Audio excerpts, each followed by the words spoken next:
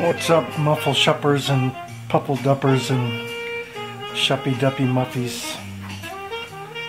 Wanted to share with you my experience with a Crown Macro Tech 1200 power amplifier that I purchased off of eBay in the last week.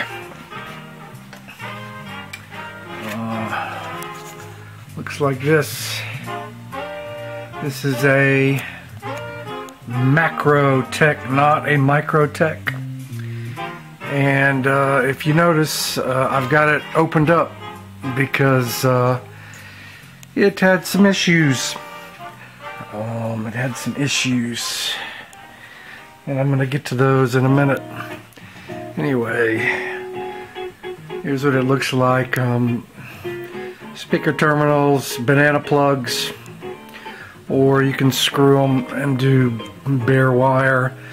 But 2-channel stereo amp with balanced inputs, which is excellent. XLR and tip ring sleeve. So this is an excellent amp from way back in the day, and it seems to weigh, I think it weighs about at least 50 pounds.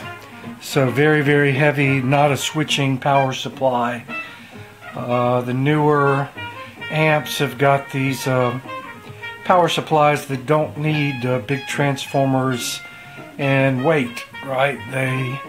In the past, generally you would characterize your amplifier about how heavy it was, would determine how loud or powerful it would be.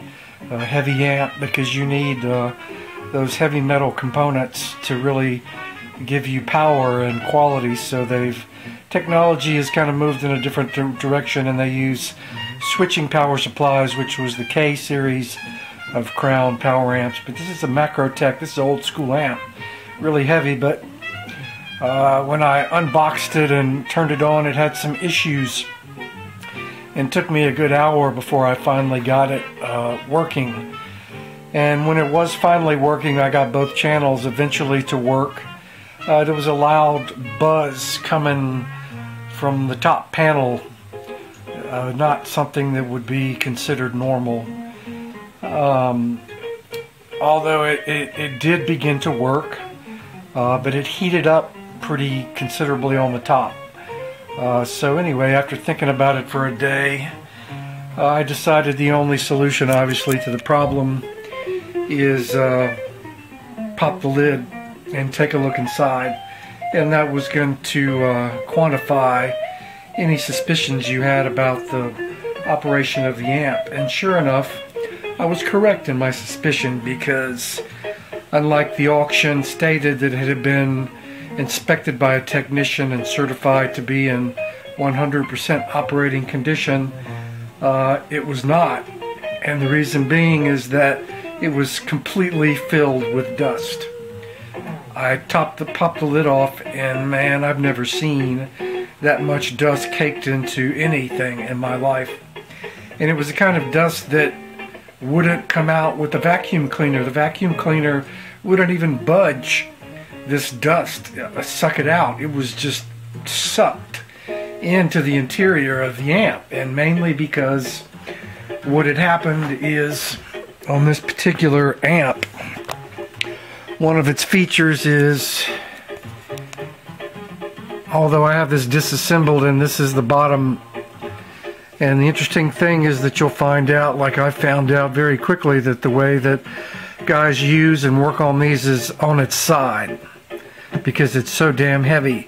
So anytime you deal with this, you put it on its side, and with some elbow grease on these little precision machine screws, the bottom panel and the top panel will come off, and you can pretty much access everything here almost kind of in a modular fashion. My battery is going to hack out. I just bought this camera.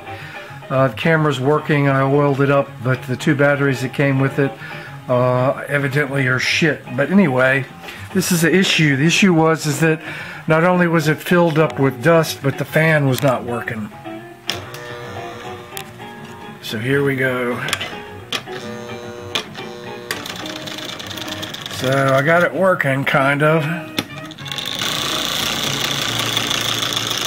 So for all of the chit-chatter in the users groups on the internet about the Fanformer, this is the Fanformer. So this is a combination transformer and motor. And the transformer, which is in here, produces 15 volts AC for the DC power supply for the amp. So it's a two-fold component. And it will not work without the fan because it needs the transformer that produces 15 volts AC. So when I turned this on, this fan was seized and I only had the top of it off. And it's going to quit spinning again here pretty soon, but I'll show you the top side of the amp. Here's the top. And here's the Fanformer. So the transformer that provides 15 volts AC for the other components in the amp. And then the fan with its motor. And this is a component really that kind of needs to be replaced, even though I was able to get it to turn, as you can see. Lots of different chit-chatter about the kinds of bearings that are in here. I'm going to turn it off. Stop spinning. And the issue here, I oiled this, and what I did to get rid of the dust was to blow it out with an air compressor. And that is the best way that you can clean it. So, but the issue is that the whole unit, you can see, moves a little bit, right? The whole transformer motor assembly is loose. And there's only one bracket, the top bar here and here, that seem to hold it on, and it seems to be the screw is here and the screw is here. So I'm trying to address this bit of movement, which is not good.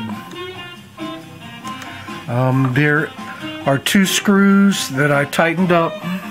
One is here and one is here underneath the fan blade. But it's this motion that's causing the trouble. And also, whenever the fan turns on, like many ventilation fans in your bathroom, the axle moves, so it comes down. But if I push this back in again into the position where it would normally be before it kind of drops down, it runs fine, as you can see here. But I've made great progress. At least the fan is spinning, and maybe in a little bit I'll be able to figure out what I'm gonna do. The amp, whenever it's running, is in ODEP mode on the front, right? You got green lights and then you got these red lights. Well, what that is I looked it up. You can look it up on the Crown website. But it's ODEP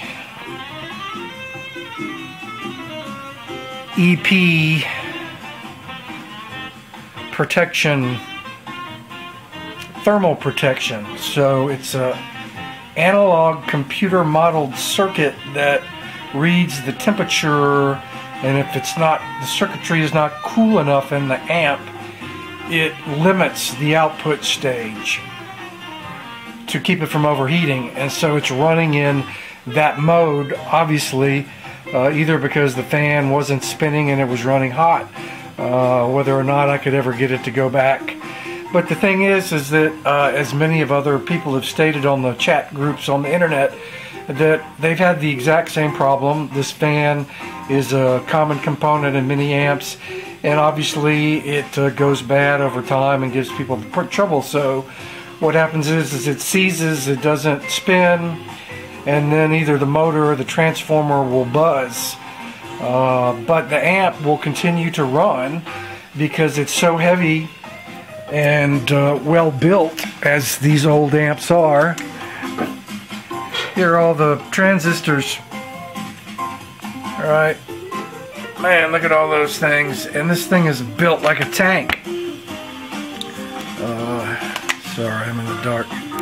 It's built like a tank so that it cools itself pretty well, and for, I don't even know what the wattage is rated for, man. It's at least like 300 watts a side. I'm not running it. I got the volume pots on the front at 3/4, and I'm playing a Rhodes through it. So with the lid off, and after I blew the dust out and turned it on, it wasn't heating up at all like it was yesterday when it was filled up with dust. So some guys are using and running this amp without the fan turning. And they take the lid off and there's no problems, and that's kind of where I was with it earlier tonight. I just now took the bottom panel off to see if I could access the fan blades, which I did, but earlier it was on sitting with just the top off, and I had it plugged in and turned on, and it sounds amazingly good. So it's worth figuring out what is going on with it, because the sound of these Crown amps